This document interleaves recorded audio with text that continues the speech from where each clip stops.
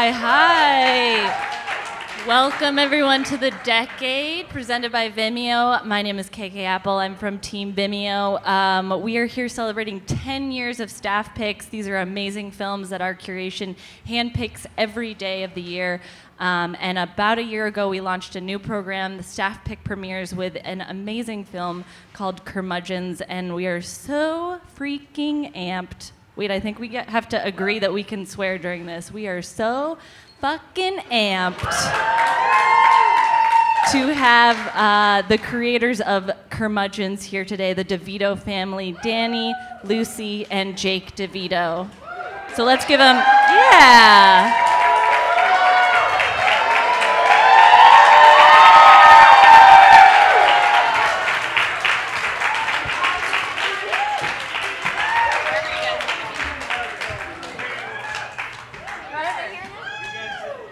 Native Hostels has given us what looks like their living room furniture, so. Yeah, I got the table for my diet cook. Drinking hard beverages, Danny. Hi, y'all. That's the second time I heard y'all today. We are so excited to have the DeVito family here. If you were at our last screening, we just saw Curmudgeons up on the screen. It is a beautiful love story that is punctuated by a fuck ton of swear words. If we could just talk a little bit about each one of you, how you were involved in the project, what you did to make this story come to life. Great. Well, I'm Jake DeVito, and we're all the family here. And I produced the film along with Lucy and Dad, and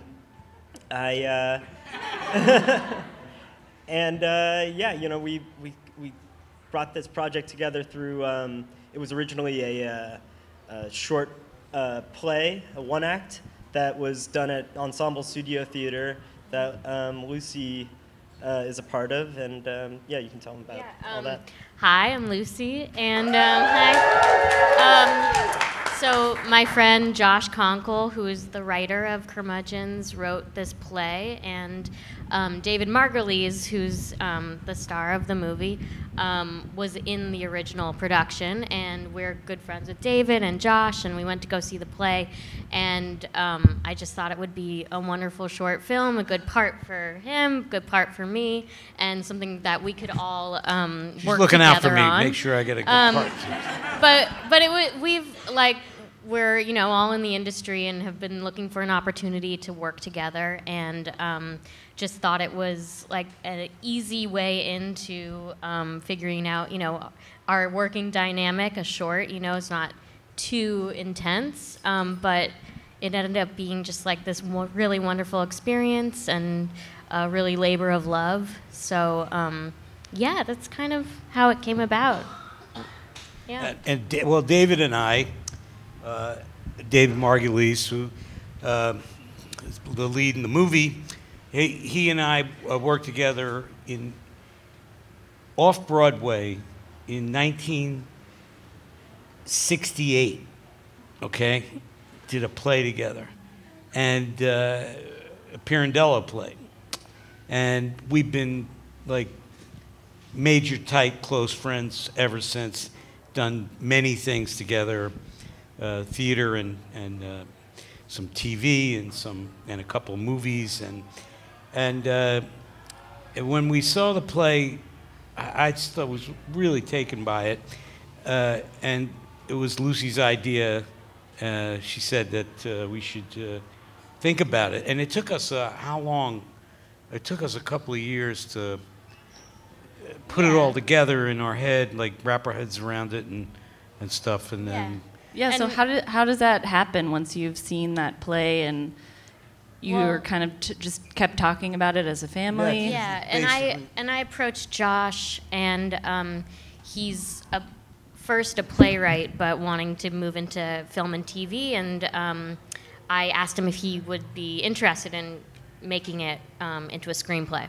And so basically we just went from there, from asking him if he wanted to do that and seeing what he came up with, and that was it. We were just decided to do it.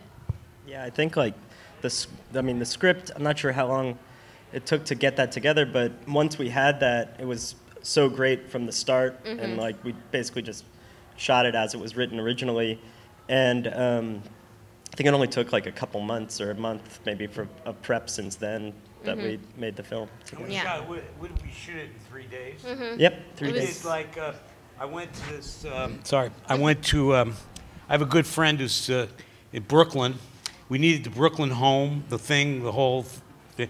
So I said, he said, I know this one place, and maybe you want to visit it. And I went in to visit, and exactly, just walked in, and he and I walked in, and I just went in the elevator, and I pushed 4, and just random like thing, and the door opened to that hallway that we end on, and begin on with Lucy, and there was a door open. I just walked down the hallway, and there was like one door open. It was early in the morning. It was like maybe 10 o'clock in the morning, and I peeked in, and there was a woman in there, and a caregiver, a woman like with her, and she was eating cereal. And I said, "Hi, excuse me, can I look at your apartment to see if like?" And she did this. She obviously sits around watching television a lot because she like just threw her cereal in the air. It was like, it was like one of these things. And she said, "Oh, this is the kind of thing where I just walked into her life." And then and she was so sweet, Joyce. She's so, and the apartment fits so well for Josh's story, and everything was just perfect. And it was we changed some furniture around and everything. But she's actually in the movie in the very beginning, outside with the women and the men talking in front of the place. We put them in the movie, and they were just so sweet. Of course. When we went to make the movie, I told them about it, and the first thing Jake said was something like, "Why'd you push the 4th floor?" I said, "I'm going to take all the equipment upstairs." This guy. The producer was like, "Yeah, no." But yeah, it worked out. We made it work. We had a great time. It was so much fun. And I think one of the best things about it was showing everybody because we ate at lunch there was a communal room down below, like where they played cards, and they were all people who retired who were in this caregiver home kind of thing, and all the people around it, and the whole crew came in, all these I was as old as the people who were in the room, but all the young people who were making the movie. It was really spirited and great, and we ate together and we hung out, and then we invited them to the first screening in New York. That was the best. They all came to the first screening? And they all yeah. Most of the people came. A lot of them came. Yeah. A lot people who could get out. That's amazing. So you guys have all released films at festivals before. This film that you premiered online on Vimeo, what was that like to have a digital release for your film and get internet comments and interact with people online?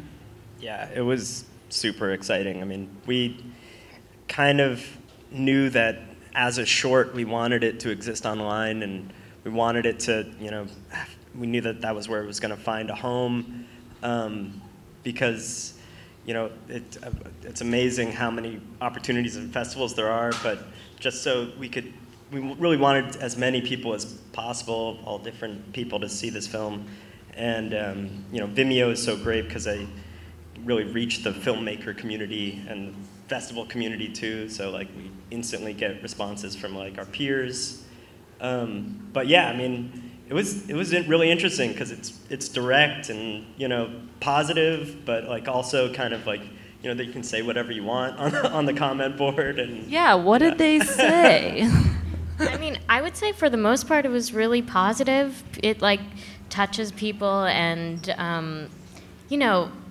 it was. I don't really read that many comments, but the ones I choose to read were very nice, and like congratulations, I'm so happy I saw this. I'm watching it at work and crying, that kind of thing. It was just like nice to know that you're connecting with people who you don't know all over the world, and it's so immediate. So that was so great, and just easy to just share with everyone. And that was sort of the point of doing it, was to get it out there, and obviously not to make a ton of money. It was like to just like share the art and inspire and be inspired by other people. So Yeah. This story is about curmudgeons. Do you identify with that spiritually? Talk about what a curmudgeon is. Yeah, no, I do. Yeah, I'm very like curmudgeon-like. I'm really ornery, and I'm like kind of like self-centered, and I want everybody to do everything for me, and that's just the way I am. So like I said, I saw the play and I was like, it's a perfect part for you. Yeah, and David is also. David and I are like, we're very, like I said, we were close for many, many years, and he was brilliant in the play and in the movie. But I mean, I kind of insinuated myself into the other part. It was years after I think it was a few years after we saw the thing, and he was very excited about it. And David is no longer with us. David passed away. Like we shot the movie a year and a half ago, or something like that, or in I think it was in October, and he was very, very ill. David was really sick. He had cancer, and we shot in 3 days. He was like an amazing trooper, because what everybody knows what it's like to make a movie. There's a lot of demands that things that you have to stamina kind of thing, and that was right in the middle of all of his chemotherapy and all of his stuff that was going on, and he was amazing. And we the producers took care of him. The director berated him. No.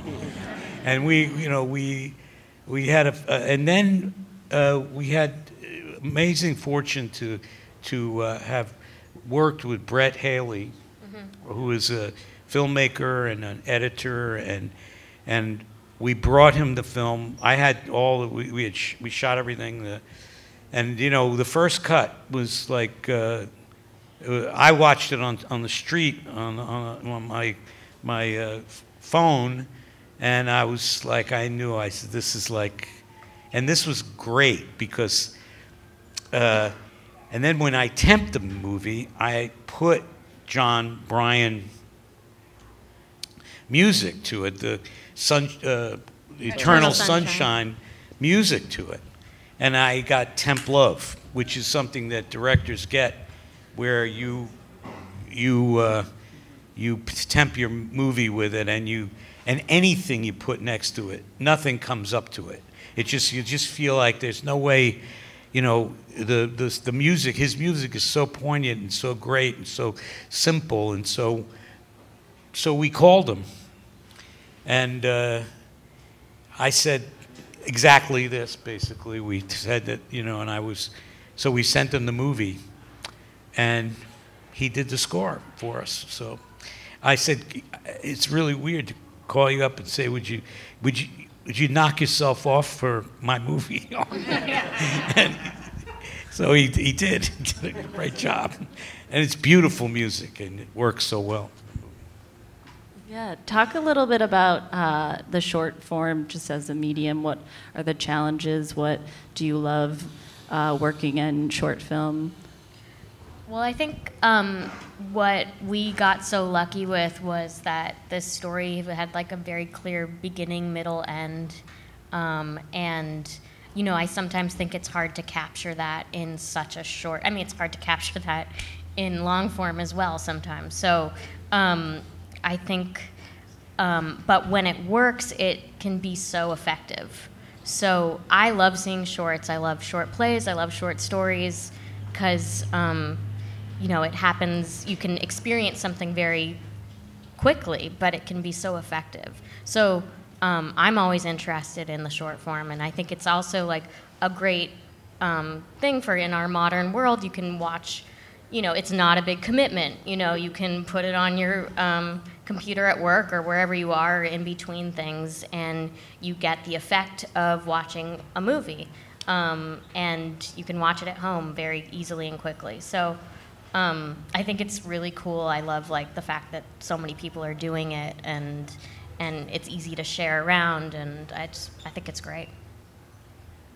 Yeah, I think like storytelling wise too, you can just sort of get away with, these really like, singular concepts that can be really, touching and impact you all at once in this really specific way. And, Curmudgeons is like that, but, so many shorts sort of like embrace this sort of like large singular idea, and then, you just form that into a nice shape, and it works. Physically, doing it was like really cool because I mean I've done a bunch of short films in my brief time that I've been acting, and but I've done like a dozen or so, and it's directing the short is like really lots of fun because you're always thinking of the whole movie, of course, when you're making a feature, but this is like so immediate and so quick and so intense, and everybody's into it, and you look at it and you go, okay, Monday, Tuesday, Wednesday, and that's what we're gonna make our entire movie Monday, Tuesday, Wednesday. And like Lucy said, when you have material like this with Josh's material was so well defined, it's like this electric moment that just everybody comes together, and it's like that magic moment. And so I really dig that. And I mean, the thing about this one also, because of the fact that it had such a strong screenplay, I usually play around with things. I take the movie and change it this way and that way and the other way. I really stuck to what he wrote, and and it was I thought like so good for me to be able to like have that discipline, and I liked it. I love it. So you guys are related, and you also work together. What is it like to collaborate as a family, especially in these like very intense processes? You're shooting for 3 days, you're making a movie all together. How do you, who plays what role in that working relationship? Yeah. Well, I mean, the director is always, put upon by the producers. And I feel like I don't think it's in our relationship we have a lot of fun, and they do boss me around, and that's basically from my point of view. Now you can tell your story. Yeah, no, I mean we've been working together for a long time, and like this was one of the projects that we've done together, and we also all produce. We have a TV development company that we've been working together on. We have a few projects that we're producing in that. So we kind of like hive-mind it with all of our projects, whether it's the plays that you guys are working on, or different movies, or shorts. And we're always sending each other things all the time, which is good, to have feedback always, And then, between us, we make it work. We kind of all get along. We're not like a very bickery family or anything, we're we like each other for the most part. But yeah, exactly. But also Curmudgeons was like I would say, the first thing we've done from start to finish all together. So it was a good test to see that, you know, we can all get something done, to like have a good time doing it and be proud of what we did. So I think we are going to do more, right? Well, yeah, absolutely. Thank you. I think with anything I do, I usually send to them, and they vice versa. Like Lucy's in plays, and she sends it to me, and I know it. But whatever I'm doing, even sunny stuff, I send. I say like, take a look at this, and what do you think of that? And they say, that's so ridiculous. Are you going to do it? And I go, yeah. Yeah. But yeah, we grew up in the business, and so we have like the best model of like what it is, and we're so lucky that we all vibe together and want to be working together. So it's a gift for sure. So no dirt. That's what you're saying. But I am the one that gets. As a director, they do gang up on me and like. Yeah. Well, it's not. We gang up on you anyway. Yeah. This is true. Yeah. So Curmudgeons is a beautiful love story. It's a short that everyone in the Vimeo office just can tear up over or just dig your heart into. And it also has this beautiful LGBTQ relationship as a part of it. You guys have done, more political leaning work before. Are social issues something that you want to or like to explore when you're making work? Yeah, definitely. I feel like, being a filmmaker and storyteller is a great way to talk about what's going on in the world and to share your point of views and to reach people who are going through, struggles and all of that. So, and I think the movie was created because Josh. This was before gay marriage was legal in the U.S. He was in love, and his partner was from New Zealand, and they wanted to be together, but they couldn't get married. So he ended up moving to New Zealand to get married, to be with him. And it inspired a world in which, there is a love, but you're not allowed to be together.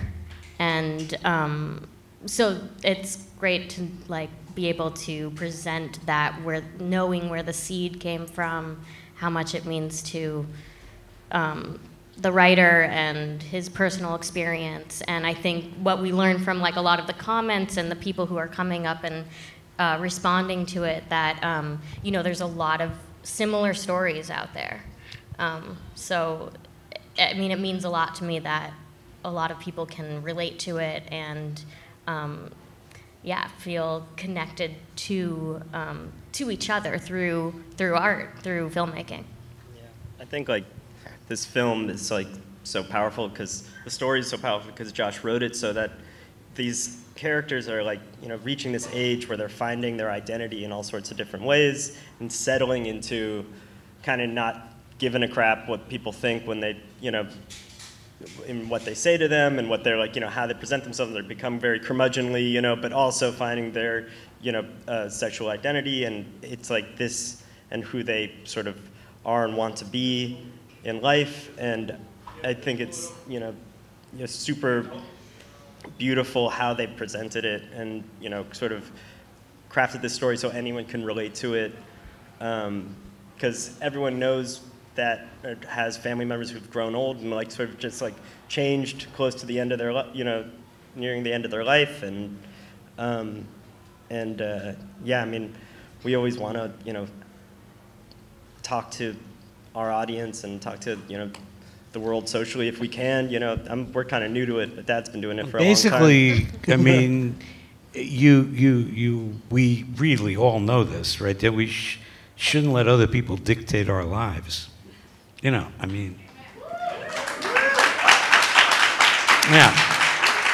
You have to go with your heart and go with your feelings. And these two guys, they're manipulated by their families because, well, it's ageism, and it's like, you know, and maybe they didn't want them to be together. Of course, they didn't want them to be together, but, you know, the love conquers all.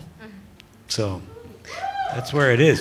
You can't, you know, like what we're going through in the world today is like just, you know, appalling. I mean, just like I hadn't been looking at my phone, and I just saw this thing about it's a big thing with the guns now. It's just like horrifying. I mean, like I just feel so saddened by it all.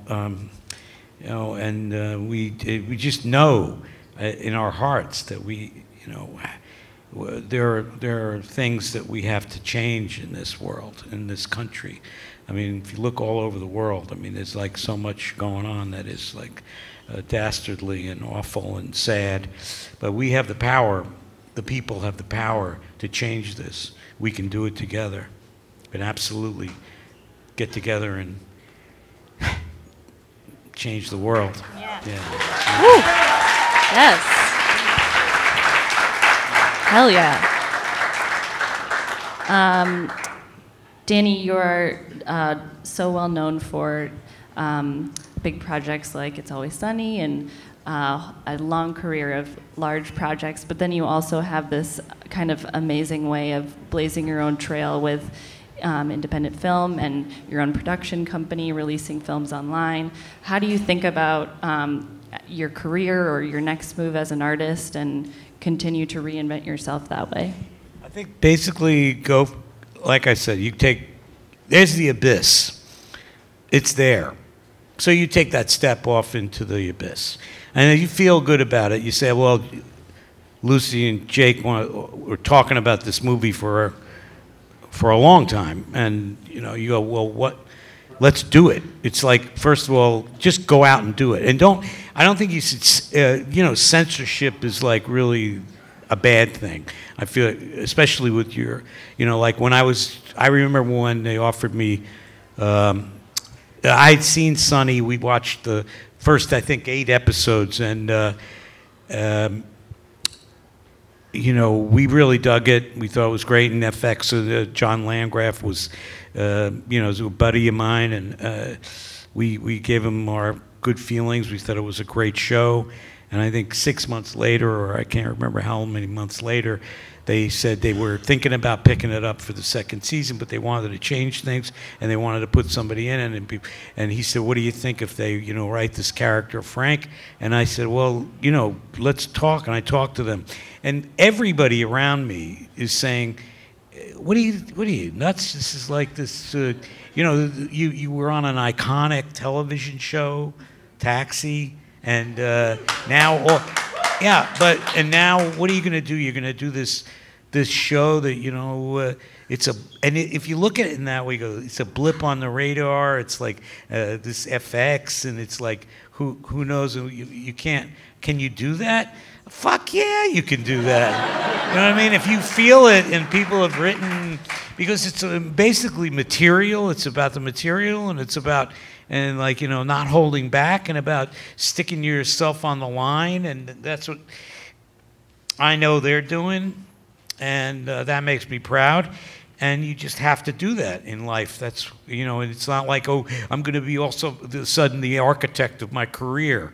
I mean, you know, I don't know, how the fuck do I know how to do that? You know what I mean? Just go do stuff that makes you feel good, that you like, and work with the people that you care about, that you, in this case, you love, and work with people who, you know, watch your back and you watch their back, and it's synergy and, you know, humanity. You know, yeah, okay.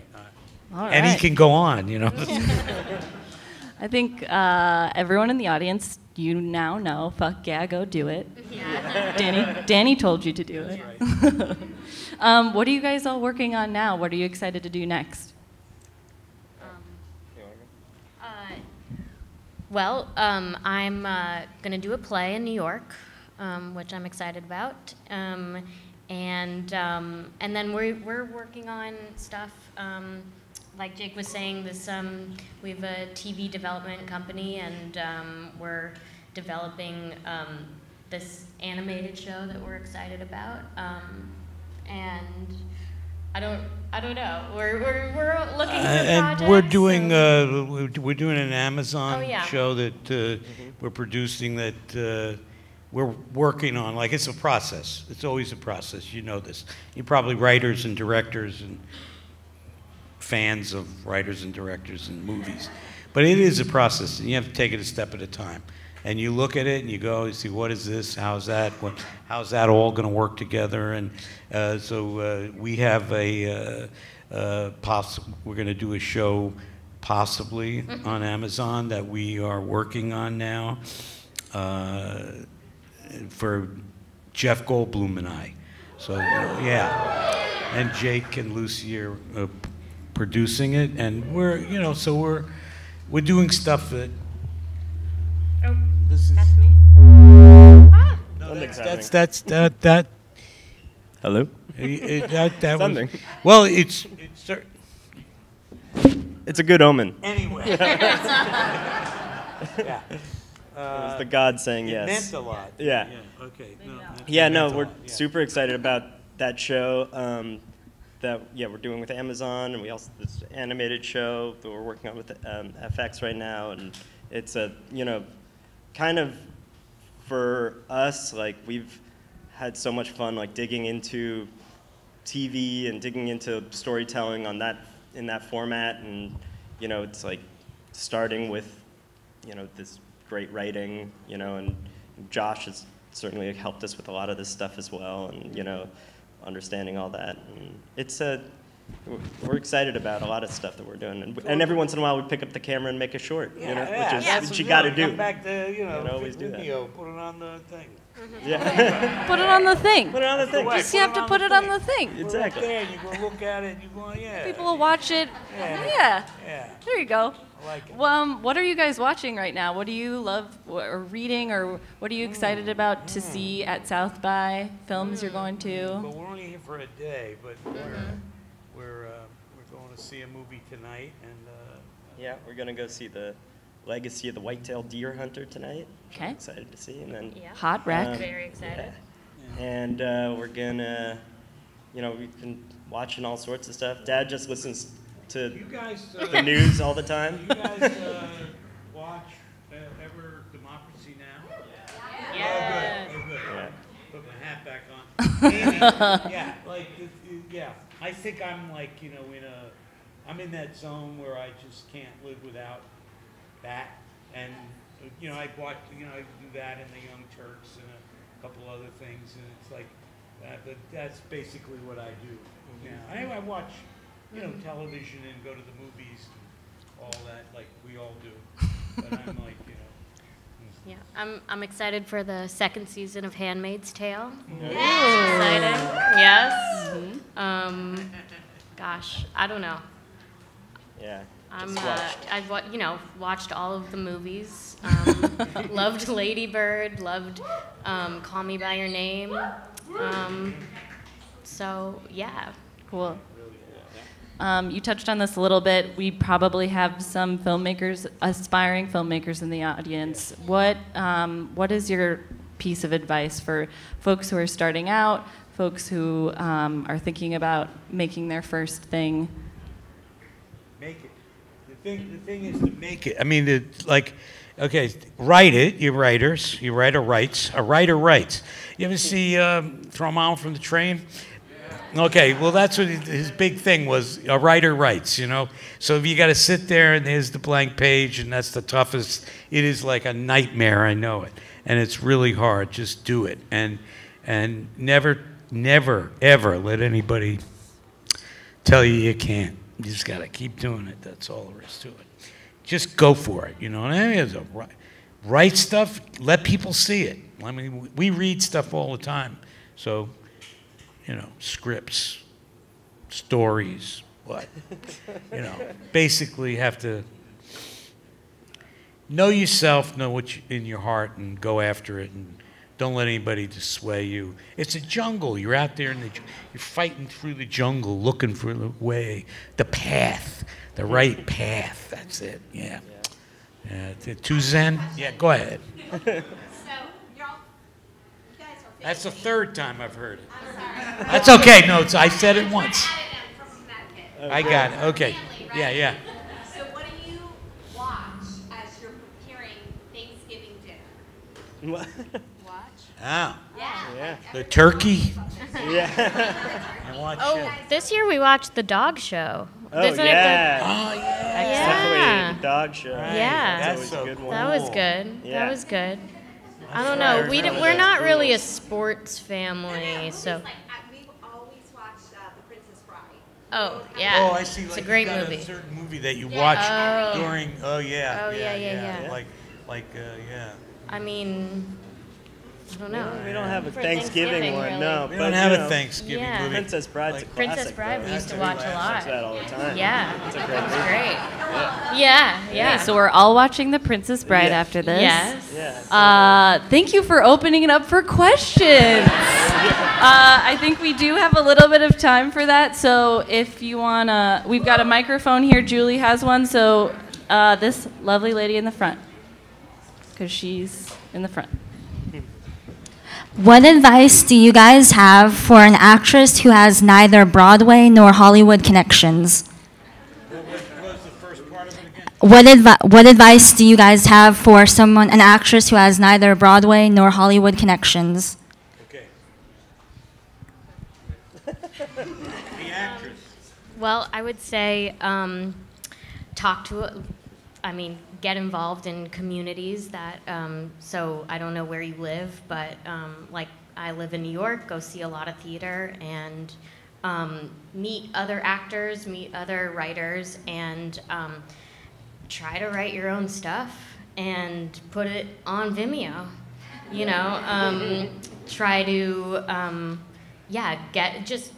meet people, see what kind of work you like, where would your ideal, what's your ideal, what do you want, and see who you know who can, who is doing like work, you know, and I think that I've been most successful just collaborating with friends who I think we jive well together, and if that's theater, if it's movies or whatever it is, but if you can have that sort of like relationship, a friendship, that's a working friendship, I think that that's always a good place to start. And also, like, I would say, for instance, when you say you don't have any Broadway or Hollywood or anything like that connections, the thing is you got to make a choice in the beginning. If you're going to start out, if you're an actress or an actor, and you say, well, I want to be in, say, whatever city you want to be in, you know, find an acting company that you can work with,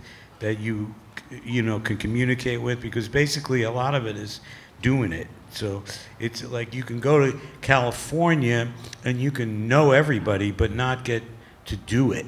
You know, like the idea is, you could sit by the beach or hang out and go on auditions, and that's cool too. But I think the best thing is to get on stage and walk out there with other actors and find a good teacher, find a good group that you work with.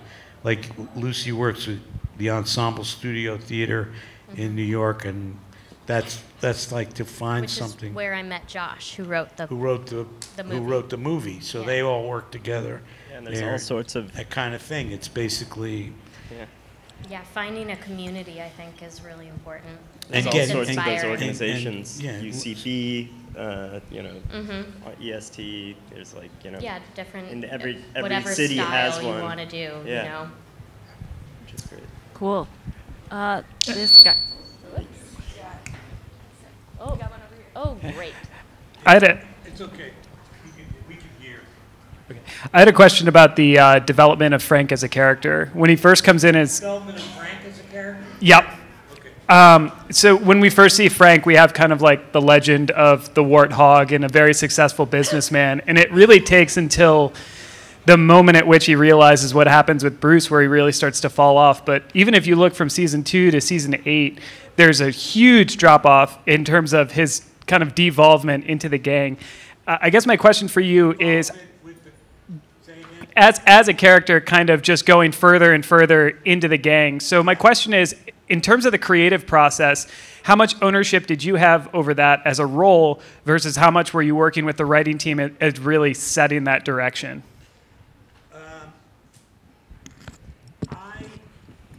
I don't sit in the writer's room at all.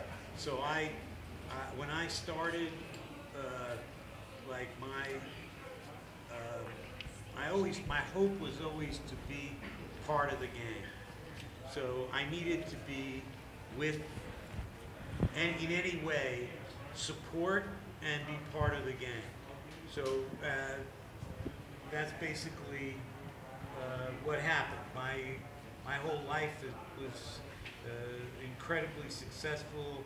I had so many, like I still do a lot of stuff without the gang that you don't see.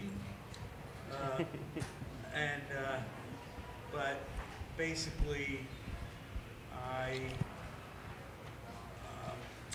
I needed to be in a spot where I could spend all of my money, which is very difficult to do, because Frank has so much money. They don't even know how much money Frank has. And they make no money, by the way, if you noticed. You know, they just, things happen for them. Where does it come from? It all comes from, the way I look at it, it all comes from Frank. And I hope I'm answering your question. I don't know if I am. The biggest thing when we would see you like preparing for a new season, the big question was always, how would you do your hair?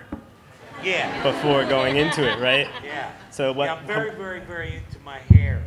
And like it's, I leave it go because like last thing I did was I was on Broadway in The Price, and I was even had whiter hair. I mean, if you can imagine, and shorter. But but Frank does dye his hair and very superficial things. I don't know. Am I? Are you? It's really helpful. It's just interesting to see going, you know, from super successful businessman to crawling out of a leather couch. Yeah. Yes. No, but the thing is that you really super successful businessman is not all that it's cracked up to be. Yeah, it's really. like, you know, it's like there are lots of things that are empty in your life when you have billions of lots of money. I don't want to say that Frank is a billionaire, but you know, he is like, he's got some dough, and you know, the thing is that you need excitement in your life and you need some challenges, and we're gonna hope next year we'll come up with some new ones. I've been doing a lot of diving out of windows and stuff like that, you know. Yeah. Great. Where's my microphone at? Oh, there you are. Hi. How are you guys today? I really appreciate how you guys value family, and I'm wondering what it was like to grow up with such an idol in your family, Mr. DeVito, and if Mr. DeVito, you encouraged that in your family for them to pursue film or acting or writing or in the industry, and what it was like growing up in this environment. Yeah, it was great growing up in the environment. We had always had wonderful people coming around because, like, you know, Dad was working with all sorts of great filmmakers with his company Jersey Films, and then also, you know, when we were young, Mom was doing Cheers, and that was like always so great, and that was a whole other community, and you know, I think we always had a revolving door of really amazing, you know, people, and we learned that, you know, a lot of filmmaking, part that we loved about it was the community, and you know, that's not always the same with every filmmaker, but with Mom and Dad, they were always very close with their crews and casts, and that was something that always attracted us to it, I think. But like, I think we're really lucky because our parents are really down to earth, and I think we were raised in a really warm, like, non-Hollywood-esque family. I don't know, like, you guys don't give a shit about that stuff. So we, yeah, everyone knew who he was, who my mom was, but like it didn't, I don't think it changed like my our family. You know, we were very like close knit always, and you know, we were. They were always encouraging of us, whatever we did. So we both decided we wanted to go into the business, but it wasn't something that was pushed upon us or frowned upon either. You know, it was really, they were just wonderful parents. Very democratic. Yeah, no. Progressively democratic. Yeah. No, but you guys, you did a good job. Yeah, and I must say, I mean, I have to say this about them. They're in the room. They're not like the average, like, you know, you hear stories about people taking advantage of their parents, or honestly, in California, it's very Hollywood or in the business. They never, ever, I never ever felt like they were leaning on me at all, and I know Rhea feels the same way. So it was always good. But like she said, we never, you know, what do you want to do? Is this something you want to do? I want to go do this. Like their sister Gracie's an artist. She's a visual artist, so she paints and she spends all day painting and doing things with wood and doing all kinds of, you know, artist stuff. So it's like so it's really good. It's a good thing because I think everybody has to have their own, like, path. You want to follow it if that's what you really want. I remember I got bit by the bug the acting bug, and I just left everything. I lived in New Jersey, and when I was 18 years old or so, I just, you know, I mean, it wasn't the hardest house to leave, tell you the truth, but it was like, you know, I mean, they were really good parents, don't get me wrong, and I had 2 wonderful sisters, but, you know, I really got stuck into this. I really wanted it. I wanted to do it. And then I saw Battle of Algiers, and I wanted to direct, and I just saw, you know, what the hell is it? You know, and it's still, you know, it's still you know, a jungle. Like I say, it's a place that you have to go navigate. You can't. It's like you're a rubber ball going down the river, and you know you know, sometimes it gets stuck behind a rock, and you have to wait, and then it goes around, and it's going to flow. But you have to trust that it's going to flow. Life is going to go. It's going to keep going, and now I'm starting to sound like Alan Watts. No, but I think. Oh, sorry. Just going back to your question, like a lot of people ask, what's it like growing up with, as you said, an idol? But to me, it's not. You know, he's just our dad. You know what I mean? So it's like, I think it's kind of hard to explain, but it's not. He's not like famous to me. You know what I mean? It's like, just like he's my dad. Yeah. It's like, yeah. Great. You really want to ask a question? Please. It's more of a comment than a question, and that's Classic. You know what Vimeo does. It gives us indie filmmakers a voice that we don't usually get, and it's and they, as we're seeing over here, the staff picks of Vimeo. We're seeing all the cool exhibits with all filmmakers where we don't know their names, and the fact that something like Curmudgeons went out on Vimeo instead of selling out to someone like Netflix, which everybody does, speaks volumes to you guys. And I really appreciate that in the sense of you guys are bringing fans over to Vimeo to watch your show, which then helps them get onto the platform to view our work and our voices. And we so appreciate that. And thank you guys so much for making that decision. Thank you very much. And helping us get our project seen. Thank you guys. Great. We've got maybe time for one more. I thought it was going to be cold here. Imagine I'm coming from New York. I brought flannel shirts. The only thing I made a concession is Tomorrow. It's going to be cold. I'm leaving tomorrow. Leaving tomorrow. But I didn't wear any socks. Oh, Trollfoot. Go ahead. Sorry. Who was asking? Do we have maybe one more question? Oh, Yeah, you. Comfortable. Hey, how are you? Hello. Oh, hey. I saw you in the restroom. I was nervous to say what's up, but What did I say? Say it again? but no, I saw you in the restroom, but I was nervous to say hello. So hey, you're badass. Oh, You know that. And two things. One is, what is your favorite Sunny episode that you were in? And also, if you don't mind, can you sing the troll song?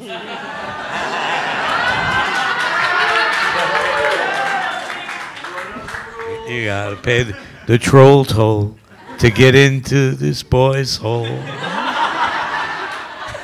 You gotta pay the troll toll to get into this boy's hole. Soul. Thank you.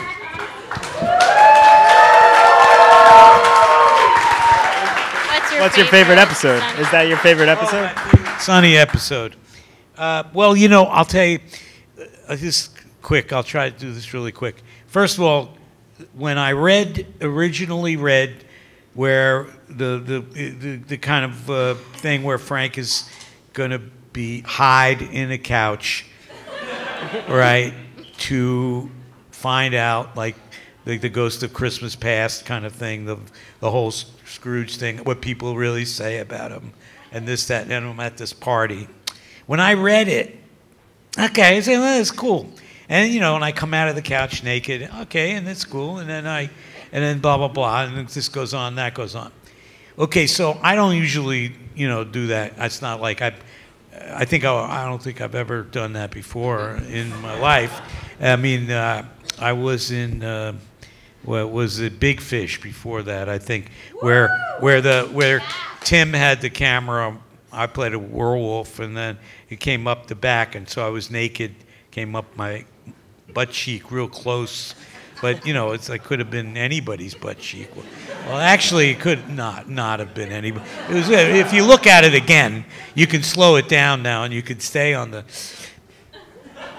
Okay. Are you telling us we should do this? No, I'm just saying that... So, but the thing is, the thing about the story is that I didn't realize, you know, that I knew it was a party, but somehow it didn't click that there was going to be me, those guys, well, you know, the guys that I'm with all the time, but there were going to be like 50 or 60 background actors that I've never seen before in my life.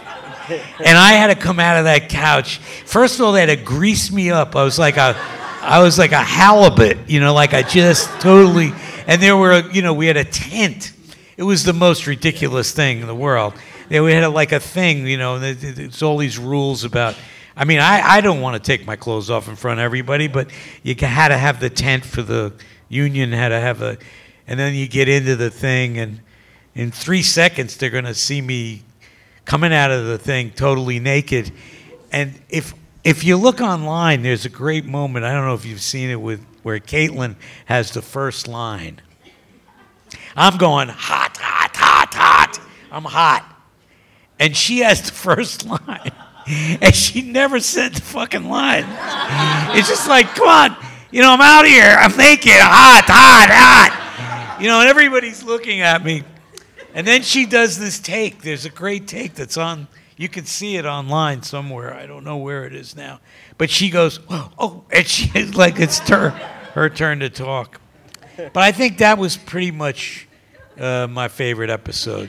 Traumatizing. Traumatizing episode. It was traumatizing for them, I think. Yeah. Yeah, I don't think I'll forget Danny as a halibut. That's a picture. Great. Thank you all so much for... I also just wanted to say, like, thank you so much to Vimeo. Like, this has, like, been amazing. Like, basically, we came up with this idea to do this film, and, you know, we knew we wanted it to be on Vimeo because we just knew that this community was, like, so strong, and we knew that when we sent it out, all of our peers would get to see it, and people from, you know, filmmakers at all different ends of the spectrum. You know, it's such, like, a wonderful platform, and everyone's been so awesome. It's been like such an honor to be part of the Staff Picks program, and you know, we're just excited to be here. Like, thank you so much for having us out here. Thank you all. If you haven't seen it, the Curmudgeons Theater is through, when you go back into the lobby and to the right, it's closed right now, but we're open 10 a.m. to 2 p.m. tomorrow. Thank you, DeVito family. Thanks, KK. Thank you, South by.